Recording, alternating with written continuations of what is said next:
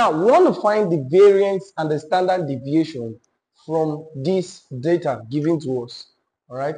So it said below are the ages of 40 students. All right. So we want to find the variance and the standard deviation, and we've gotten the mean already, that as 14.25. Now, before you can find your standard deviation or even your variance or your standard deviation, you have to get your mean first. You have to get your mean first. So now we have our mean. So now, what's the formula for variance? Now, the formula for variance, all right, because we're going to work according to the formula. Formula for variance is summation f into x minus x bar squared over summation f. All right, summation f multiplied by x minus x bar squared over summation f. That's the formula for variance. All right, now, meaning our table, this table was used to get the mean. Now, meaning our table must have x minus x bar, because you have to get that first. Our table must have x minus x bar squared, x minus x bar squared, and finally our table must have f multiplied by x minus x bar all squared. All right, our table must have all this information for us to be able to get the variance and the standard deviation. Now, let's proceed. Now, so what do we have now?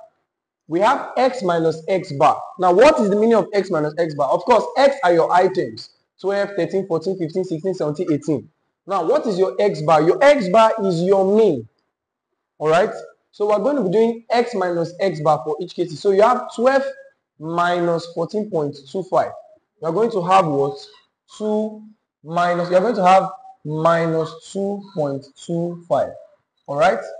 Now, the next one, you're going to do x minus x bar, which is 13 minus what? 14.25.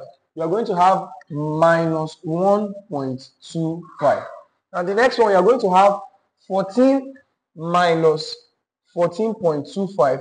You are going to have what? 0.25. All right? You're not just going to have 0.25, you're going to have minus 0.25.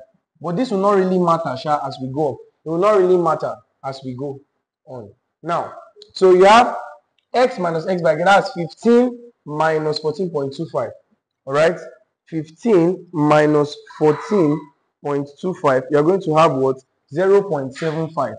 All right? So this one is going to be 0.75. Now, you're going to have 16 minus 14.25.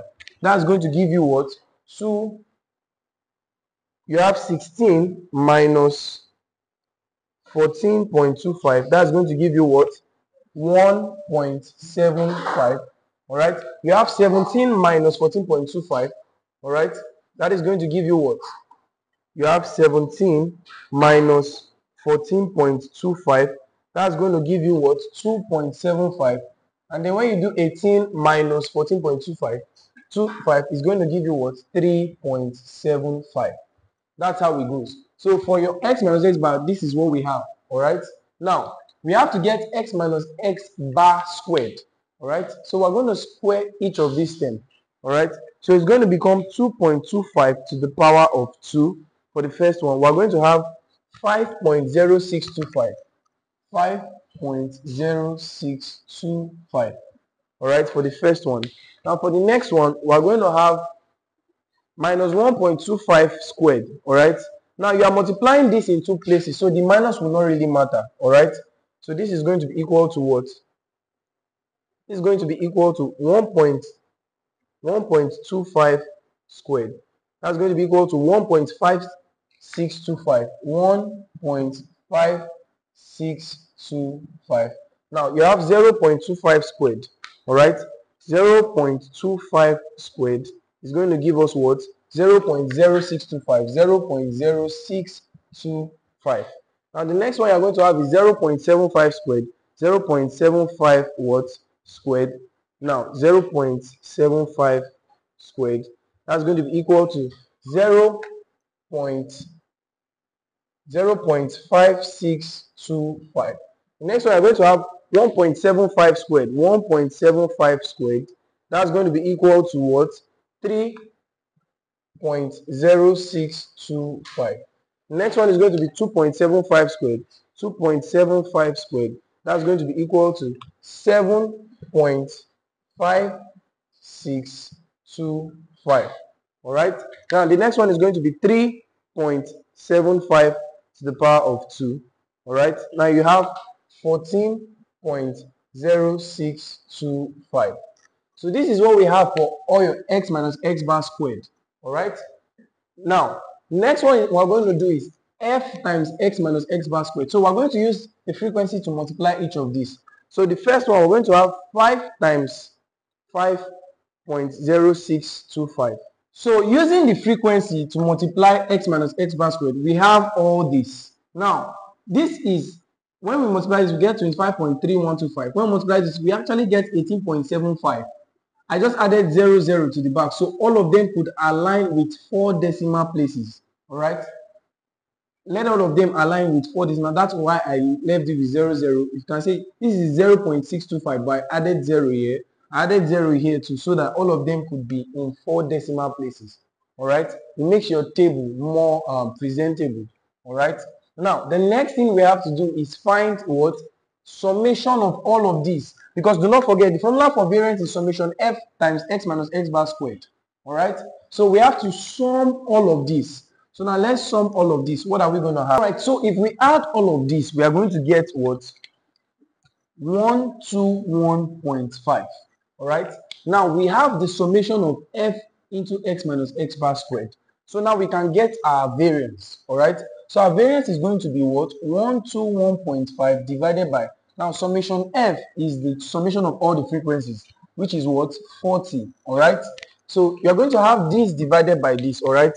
So you're going to have 121.5 divided by 40. That is going to give us what? 3.0375. All right. Now, it is going to be approximately 3.04 to 2 decimal places. All right. So if we're looking at 2 decimal places, it's going to be what? 3.04. Now, we've gotten our variance. Now, let's move ahead to getting our what? Standard deviation. Now, standard deviation, what's the formula for standard deviation? All right, standard deviation. And the formula for standard deviation is what? Square root of what? Summation f into x minus x bar all squared over summation f. All right. Now, that tells you that the formula for standard deviation is simply the square root of what? Variance. All right. So meaning if you've gotten your variance, you can easily get your what? Standard deviation. So our standard deviation is going to be equal to what? Square root of what? What our variance? Our variance is what? Now do not use the rounded up value. Use the real value you got. So you have 3.0375. All right. So our standard deviation is going to be equal to what? Square root of what? 3.0375. That's going to be equal to what? 1.74. Let's leave it to 2 decimal place. So our standard deviation is 1.74, while our variance is 3.04. All right. So now that will be the answer to our variance and our standard deviation. Can you see? Very easy and fast. All right. Now do not forget to like this video, share this video. Now make sure you subscribe. Do not just pass this video without subscribing. Subscribe and hit the notification button. And feel free to give a comment in the comment section in case you might have a question. I will do well to give you an answer. And do not forget, Jesus loves you. Thank you.